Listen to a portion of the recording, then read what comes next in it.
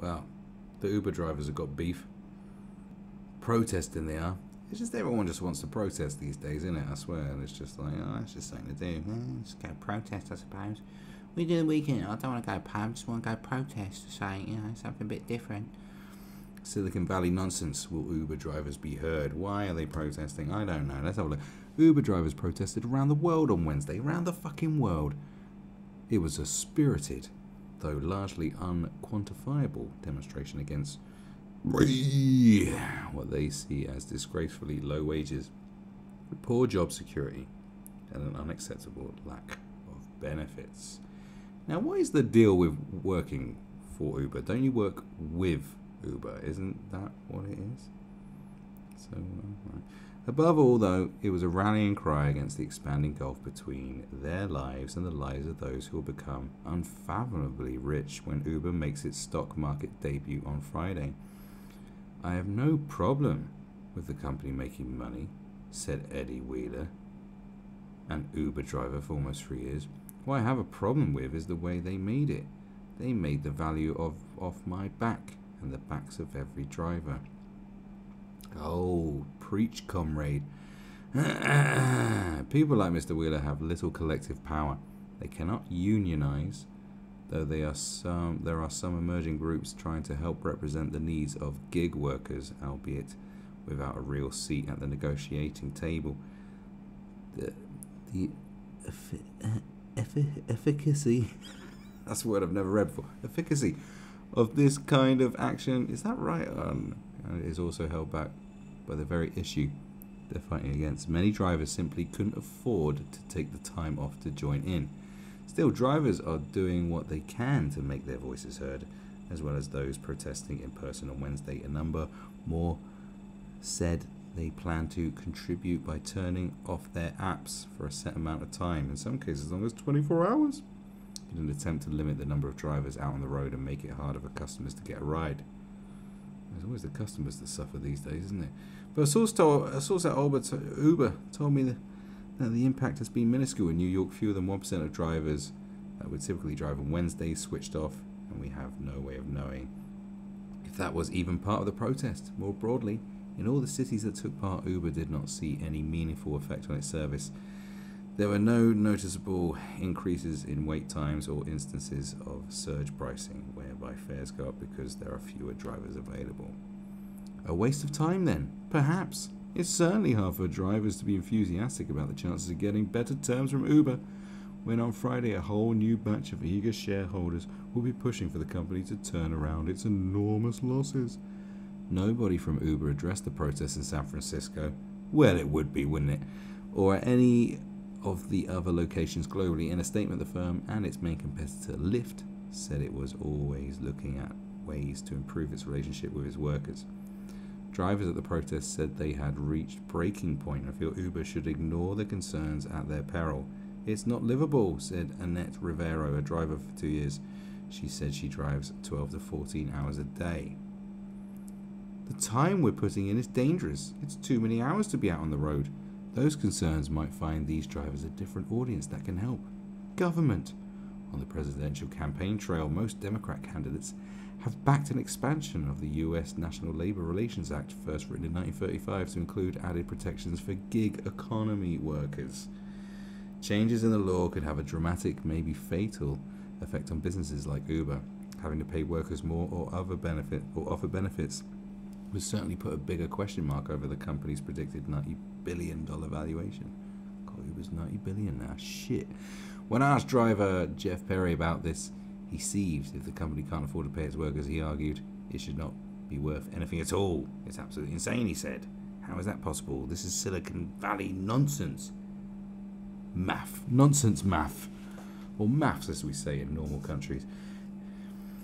It's a gig. You're a gig worker. The fact is, it's an app. You're not employed by Uber. You work with Uber. They get you work. Like, if you don't like it, then don't do it. And get yourself a proper taxi license. Become a taxi driver. You're whining about working 12 to 14 hours a day. I used to work for probably the version of Uber before Uber basically became the thing that would make my old company probably go extinct, but they're still going strong as far as I know. The company I used to work for, it was airport transfers. Yeah, but it wasn't strictly airport transfers, they did other transfers, but you know, and the way it worked is you go on the website, you pay a set amount up front, and we'd find, you know, we'd have a list of other taxi companies all over the place, and we'd find you a taxi, and you know, then take the profit on top. You know, that's similar to how Uber works. Well, obviously Uber's done through an app, which is way more efficient. You know, it's like, psh, you know, a quicker thing. Similar principles though. Like, those companies didn't work for us; they worked with us, and they bid how much they were willing to, you know, get paid for the journey, and we'd look at it and look at what was the best, you know, what was the best profit margin, and they get the fucking job. Or sometimes, you know, we'd look at them and go, no, they're shit. They'll fuck this up. We won't give it to them, and we'll take a loss of £1. But that's how it works. Like, you're not working for this company. You don't understand what you're up to. It's like complaining to Fiverr, going, well, I'm getting paid a £5 for my gig work. Yes, 'cause it's called fucking, yes. Yes, that's what it is. You don't have to. You really don't have to. If you want to, look, if you want to be a proper taxi driver and earn more money, you can. Just apply for the license. Get a proper taxi license. You know? And I know there's taxi drivers out there who are on Uber, you know, but at the same time, you don't have to. You can do something else. You're not tied in. The thing is, you're not tied in. You've got no contract. You can just walk away. Do you know how great freedom is when you can just walk away from something? You know, you don't have to hand in a notice. Just go, nah, I'm not going to do it. You can wake up in the morning, your own fucking body. You can wake up in the morning, look at the app and go, nah, fuck it. I'm going to do something else. Like, some people are tied into contracts, cannot leave. You know, you walk out of a job you fucking hate. You can't even claim benefits because you walked out on the job. You got to find another job before you get a job. Do you know what I'm saying? You literally have freedom, 12 to 14 hours a day. You can tell that is someone called Wheeler. Look, I'll tell you this. For I know, Pakistani drivers from London, not just London, actually Manchester as well and Birmingham, but like mainly the London ones, the ones that used to serve like Heathrow. I don't think they actually sleep. I don't think they're human. The amount, like, literally, all times a day, 14 hours. They'd laugh at you for working 14 hours. Like, what are you, slacking? What is this? Your day off? You fuck? Get to work. 14 hours a day. Their man's is driving. Some of them, I just like, what? A couple of times when there was a couple of occasions where one driver actually did ask the person to complete the journey so he could sleep in the back. That actually happened. But rarely, and they work their asses off, man, because that's the immigrant mentality, you see. That's like, you know, there's all these problems with immigration and blah, blah, blah, blah, blah. But what you want, right, is the hard-working immigrant. That's what everybody bloody wants, don't it? That's what everyone wants, don't it? And that's the great example of immigration is just, I mean, look, straight up, half of them couldn't speak any English. And so it would be a pain in the ass sometimes going, you need to be at Terminal 1. Terminal 1.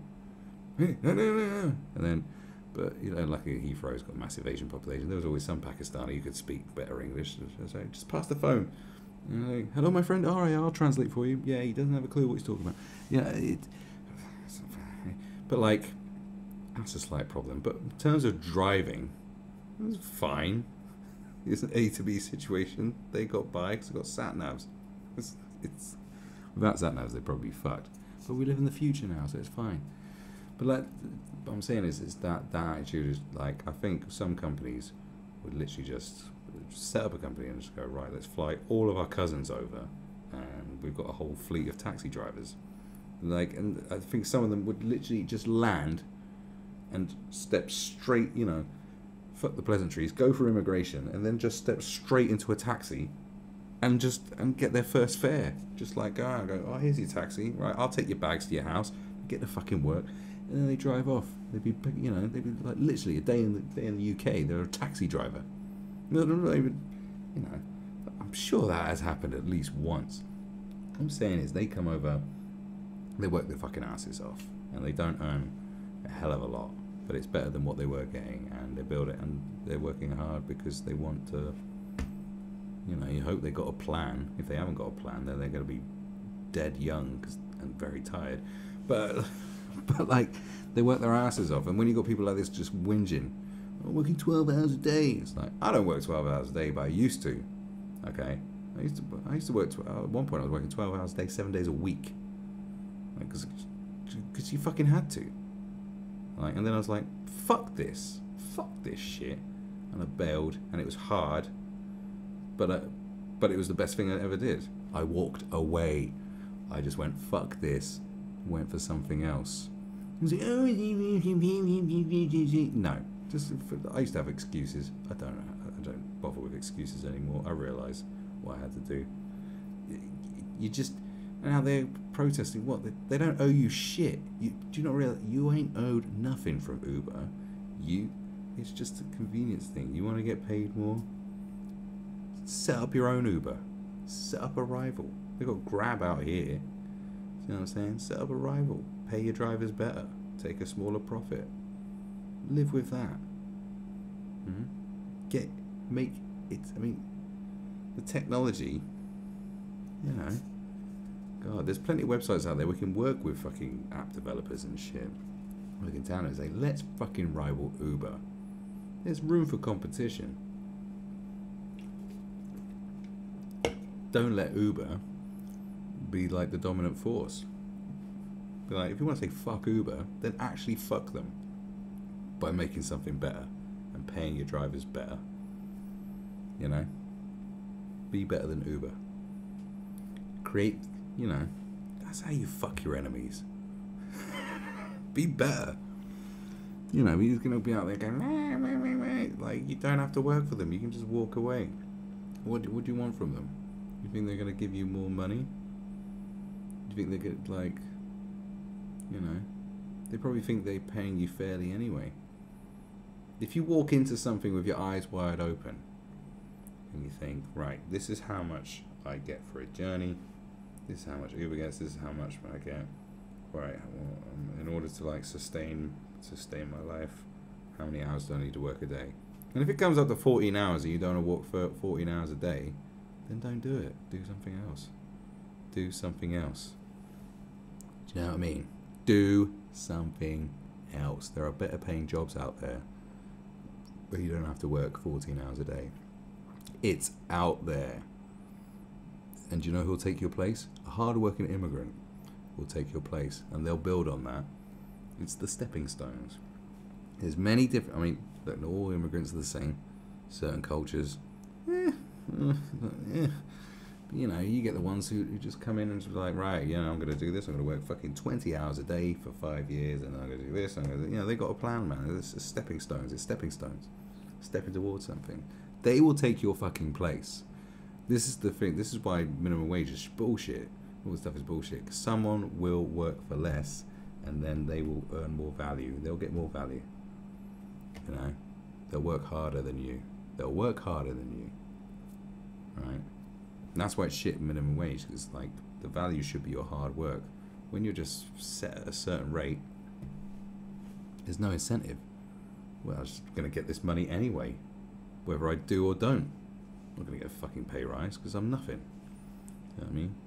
But it's good that there is a business model out there where some people come in and go, we're going to kill this because other people won't, because it's too much for them. We'll kill this and they'll move on to the next thing. That's the way it should work. That's the way it should work. It should be a rival, some rival. Just needs a rival company. That'll sort it all out.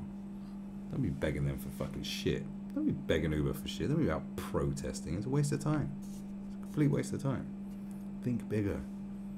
Because you will be replaced. There are people out there more hungrier and more desperate than you. And you will be replaced. Like that. This is how it works. This is why people voted. This is why a lot of people voted for Brexit. that you might not understand is because there are people that can freely move into the country and will work harder for you. Will work harder than, sorry, for you, not for you. Will work harder than you are willing to. And they'll take your fucking job. It's not about like, oh, they're taking our jobs. It's the fact that, yes, they are taking your job. Because...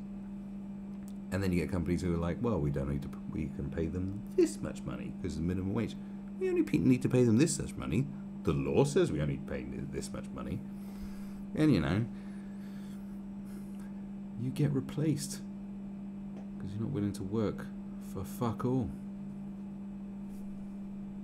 What are you going to do?